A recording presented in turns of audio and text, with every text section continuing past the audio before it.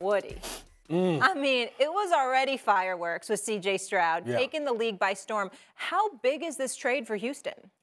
It's adding more to what already was a potent Houston Texans team. I mean, think about where the Houston Texans were 2 years ago. The Houston Texans were a laughingstock in the National Football League, just from the top down. The clown coach there.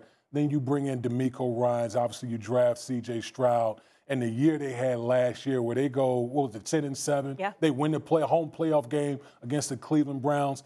And now they continue the momentum that they've drawn off of 2023. You go out here and you add all the pieces that they've added in the offseason, trading for Joe Mixon. You going out here, you get Danielle Hunter. Now you go out and you trade for Stefon Diggs, still a premier wide receiver in the National Football League. And the beauty of this whole trade for the Houston Texans, see, this is different from when Stefon Diggs went to Buffalo with Josh Allen, because Josh Allen, they needed a number one to help bring the most out of Josh Allen. Josh Allen was still a very raw quarterback coming out of University of Montana. That's not the case with C.J. Stroud. C.J. Stroud had arguably the best rookie quarterback season in NFL history. This dude is already the one. He is what the young people say. He's Himothy. He's that guy, okay? Oh. So, yeah, bring a little, the kids taught me that. Yeah. The kids taught me that, you know what I mean? I definitely didn't know that. Yeah. So now adding him into the mix, he doesn't have to be the number one guy. Yeah. Nico Collins is that dude down there. Now you got two guys on the perimeter, adding Tank Dell coming off the injury. Yep. This is the top three team in the AFC, in my opinion. They're only going, they're in my opinion. Obviously, Kansas City. Kansas City. I'm gonna throw Baltimore in the mix. Okay, of course. And then I'm putting the Houston Texans there. Wow. We talked about on my first lady talked about on Get Up this morning how the Houston Texans last year they went into Cincinnati and he beat Joe Burrow head to head in Cincinnati. So in my opinion, the Houston Texans are a top three team. They're one of the top teams in the AFC. They're knocking on the door. Wow. They're knocking on the door in 2024. So to take it a step further. Knocking on the door 2024. Sorry. I mean, we just had to give the bar a moment. Go ahead, Kimberly. So taking it a step further, before the Stefon Diggs trade, I thought Houston, clear Super Bowl contender. After the Stefon Diggs trade, still feel the same way. You know why? Because they already won the South last year. Yeah, the AFC South, all the other teams, Titans, Colts, they've improved. The Texans have the Offensive Rookie of the Year. And they, to your point, Damien, you're looking very nice today, by the way. Thank you. Thank you. You know. They've upgraded this roster in free agency. I'm just trying to butter him up for later. No, I know I'm good. Oh, boy. But to me, it's clear. When you talk about who are the best quarterbacks in the NFL, forget AFC. C.J. Stroud, he's in that conversation. Absolutely. So for me, it's clear this was a team that could easily win a Super Bowl.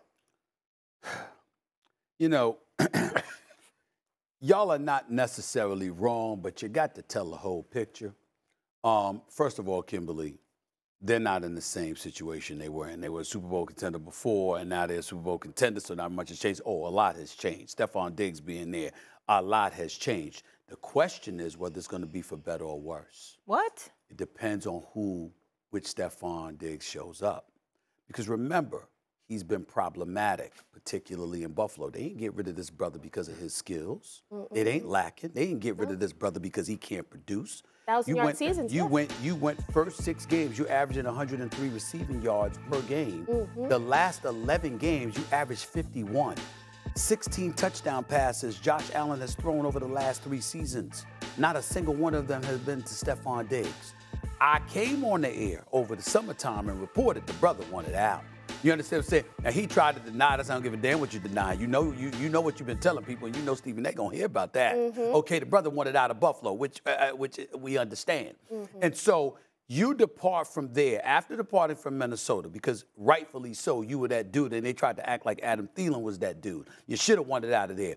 But then you turn around and you go to Buffalo, and the window of opportunity that you felt was available to you, you also felt had slipped away. Which was one of the reasons after you lost to Cincinnati. That was the scuttlebutt. That's what they were talking about. He feels they had lost their window of opportunity, all right? And so now you have to go through this past season. You dropped that short touchdown pass against Kansas City, which could have changed things. That's on you. Yeah. That's not on them. But nevertheless, still in all, there's, I mean, it got to a point, Louis Riddick even pointed out, there were times it looked like they weren't even trying to get him the ball. Okay? It was time they looked like Sometimes you just need to change the scenery. Right, without question, okay? Sometimes the grass is greener. I would know sometimes the grass is greener. But exes, right? Everybody goes into the new relationship. So what happened in the past? Oh, man, you know, she was nagging me. She was always, oh, girl, what happened? He no good. He no good, man. Well, those are girls and boys. I'm enjoying this, but you let her finish. But again, everybody has exes, and everybody has their own narrative about what ruined that relationship. The people you have to be careful of are the ones who always say, oh, it was them. It wasn't me. I was like, I was trying to give all my love, but it was them. And that, to your point about which Stefon Diggs is going to show up in Houston, I would love to see him try to be all like, looking at C.J. Stroud like that. He better not do that. I don't think he will. He's a vet. He's a vet. Don't you think he'll be kind of more? Well, first of all, we talk about, I'm going to bring up something Steve and they talked about, you know, how he was acting out in Buffalo. Now he's been traded to Houston. That's right. Houston's a little different. Houston's a little different than Buffalo. Okay. There's a lot to cheer about. I shouldn't even have to get into all the extracurriculars that go on down there. Houston, as Sammy Sosa said, Houston has been very, very good to me. He's gonna have good weather. Yeah, that's it, Molly. He's gonna have good weather. Food. That's the narrative. That's the narrative. That's the narrative. He's gonna be happier. The brothers and sisters know Houston. There's a reason why James Harden kept trying to run back to Houston. It's a marvelous town. It's a marvelous town. But here's the thing. In all seriousness, the issue was in Minnesota. It's like, oh, get him a real quarterback. Get him a guy that's a dog. Like, he throw him the ball. He had that in Buffalo. And he was getting those receptions. He was getting targets. Stefon Diggs was getting the ball was being thrown to him. There were times where it wasn't, but overall, when you look at the season, but the last 11 games, well, they were the most productive tandem. The last 11 in the weeks, NFL. the last 11 weeks, it was a precipitous drop-off. But allow me to get back to your analogy.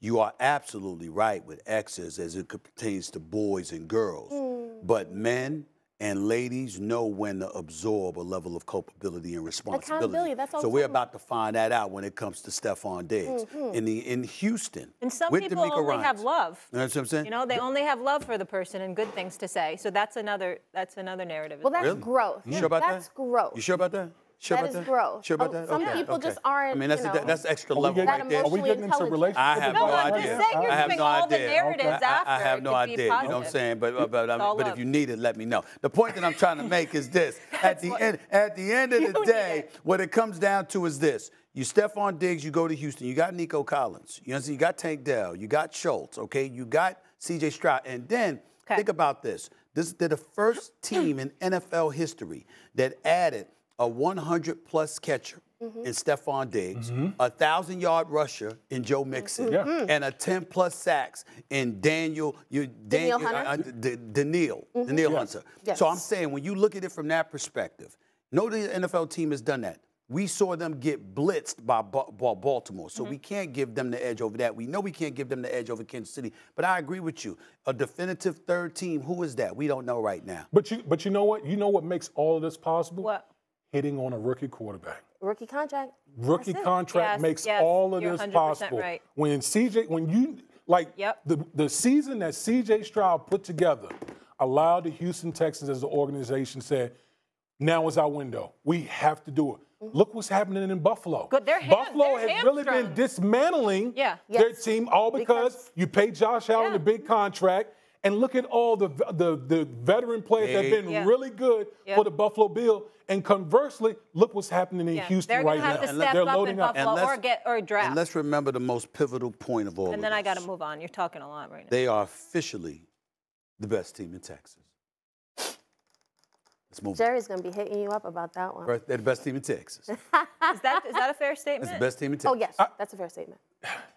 I'll say this. Listen. Is that Mike definitive? McCarthy's had 12 wins 3 seasons in a row. 3 seasons in a row. And one playoff. You taking Dak and Mike McCarthy. I'm just saying. D'Amico and Are we just going to dismiss? Are we just going to dismiss the Cowboys? That's a great point, though. It's a new day in Texas. Yes, we are. Is this the first time we can really say that? It's I now, will say, now listen, the Texans I will say this. Dallas Stephen A. brings up a good point. Jerry Jones talked about being all in. The Houston Texans are about it. Like, they are literally about it right now. Mm-hmm. Excuse me. They got the better quarterback. Thank you. They got the better coach. Thank you. Okay, right now they got a better running game. Okay, right now they got a better defense. And the bottom line is this. In the end, when you look at it, pressure breaks pipes. And we can talk about Mike McCarthy all we want to with the 3 consecutive 12-win seasons. They have as many playoff victories in that time as the Houston Texans. Guess what? Pressure also makes diamonds.